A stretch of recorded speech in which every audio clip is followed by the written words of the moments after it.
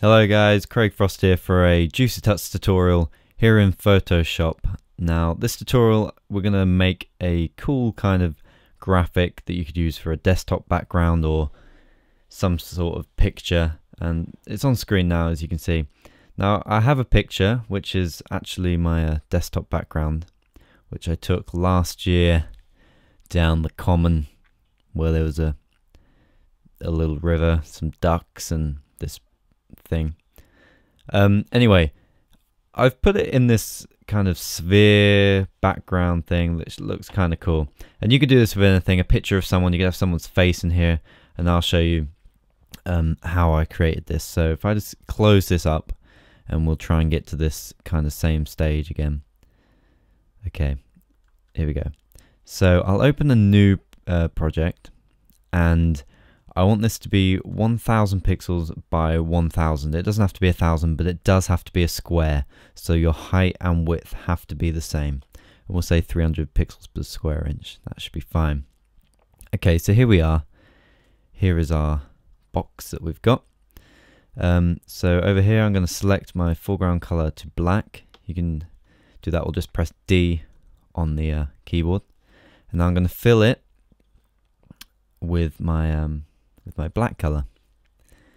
Okay, now this is where we start to make our sphere, and it has to be a square, otherwise your sphere will come out oval. And I kind of want to work quick here, so the video isn't too long, because I'm working on the idea that you can pause the video whenever you need to. So here we go. So we'll come down to render. Oh my god, can you hear how heavy the rain is against my window? Anyway, render clouds. Here we go. We got some clouds in here now. Now we're going to come up to filter again, and we're going to go to render lens flare. This just give us a little bit of a shine on our sphere. We'll make it a bit brighter. There we go. Have it going diagonally. I found that works kind of best. Now we're going to go to filter, distort, and something called polar coordinates. And instead of rectangular to polar, we want polar to rectangular. This is first of all going to stretch it all weirdly like this. Then you just come to image, rotate the image 180 degrees so it's upside down. And I'm not quite sure why this works, but it works. Polar coordinates, now press rectangular to polar. And okay. And there you have it. We've already got this sphere that's been made. Okay. Now I'm going to come up to the marquee tool and select from the center. I'm going to hold down Shift and Alt and then click out from the center, and it will form a perfect circle, and you can cut off the sphere where you want. I want it just in a bit because I'm not keen on the light bit at the top. Release, then press Ctrl J on a Windows or Command J on a Mac like I am, and it will duplicate it to its separate layer here. Okay, now what we can do is we can come up to image, canvas size, and we can stretch our canvas to what we want. So if we were going to make a desktop background, for example, we could do 1920 by 1080. And there we have it. Although I think my original example was 2000 pixels by 1500 pixels. Okay, it doesn't really matter. Right, we need to get a move on. So we're going to make a new layer. This is going to be our background layer. So I want to choose a color. So I'm going to choose a nice kind of skyish blue color. And then I'm going to fill my my background layer. Sorry. So you come down to fill, foreground color, and press that, or you can go shift and backspace, which is what I did earlier. Now on this layer, I'm going to come up to filter, render, and we're going to put some clouds in there again. This is just to make a cool background, so I'm going to use that same polar coordinates to rectangular and make some nice kind of background. You can do it even again. Here we go. Anyway, that's fine. So we'll now drag that below our sphere layer. Now on this sphere layer, I want it to kind of match the color. So we'll come up to adjustments, color balance. My room's suddenly gone so dark in here. There's a storm outside. Okay, so I'm going to slide some blues up. Just work on the mid-tone channel, it's fine. I don't want it to completely match the background. I want it to be slightly more purpley. So there we go. It just helps it stand out a bit. Okay. Now, you can even use the burn tool and add some shading. Just a few clicks down here. Remember the light's coming up from the top here, so the shadow will be bottom left.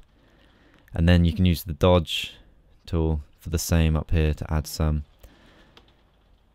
Oh, I'm sorry about the rain.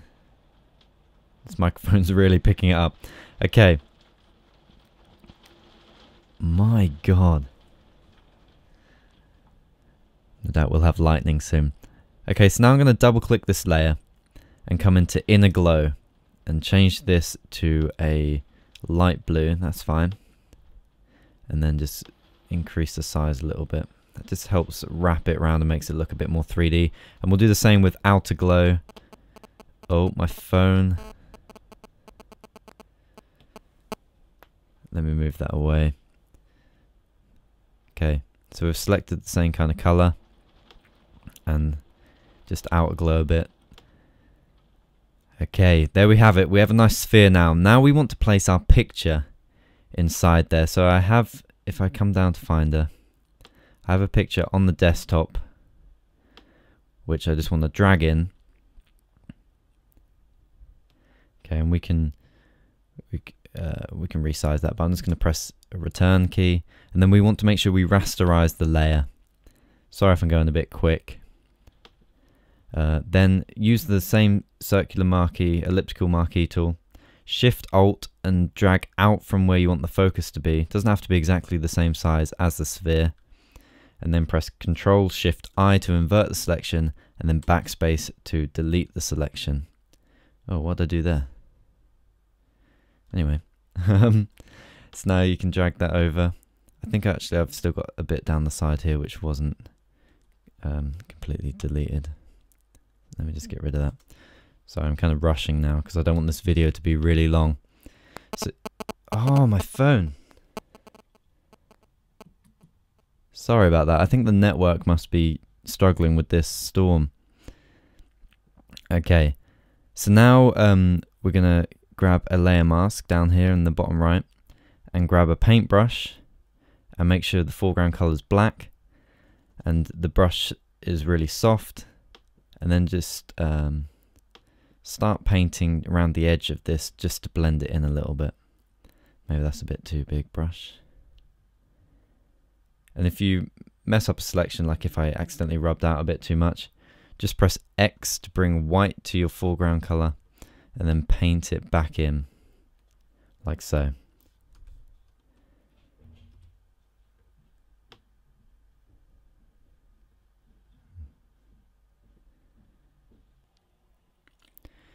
Okay, so we've kind of blended that in nicely now. You can spend more time on this. And then remember, if it's a picture of someone's face, you can make sure their face is in.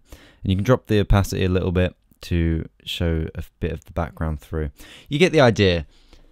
So we've come this far. Now I'm going to hold Command down, that'll be Control on Windows, and press Command E or Control E on a Windows to merge these layers together. So what I'm going to do now is duplicate it. So Command J, and that's going to be the same throughout this. We're going to duplicate a few times. So now I'm going to just resize it. Oh my God. This tutorial is not going well. Just resize it, place it somewhere else. We're going to run a blur on it, a Gaussian blur. That'll do. And then just drag it behind the layer. Duplicate that same layer, drag it somewhere else. You can resize it again. You can change the blur if you need to. Anyway, you've now got the idea of how I came up with the image that I showed you to begin with. Drag this down. You can just experiment with all this. And maybe one down here. Anyway, there you go. That's the basic idea. Now, just below this front layer, I'm going to insert an adjustment layer hue and saturation and just desaturate the background slightly. You can go all the way, but just slightly, and change the hue of it a bit more purpley to make the foreground stand out. Not too far. And there you go. That's probably still too far. Experiment with this. You can find all new effects with this kind of sphere idea. It's a nice, neat little trick. I'm still not sure how it works or why it works, but I know that it works. And it looks cool. And I think you should definitely try it. Thanks for watching. I hope you found this useful. Remember to follow us on Twitter at twitter.com/JuicyTuts. Rate, comment, and subscribe. I hope you like this video. It's turned out to be quite a long one, but I hope it's useful. So, thanks for watching, and I'll see you. Well, I might not ever see you, but on the internet, we'll see you next time. Thanks. Bye.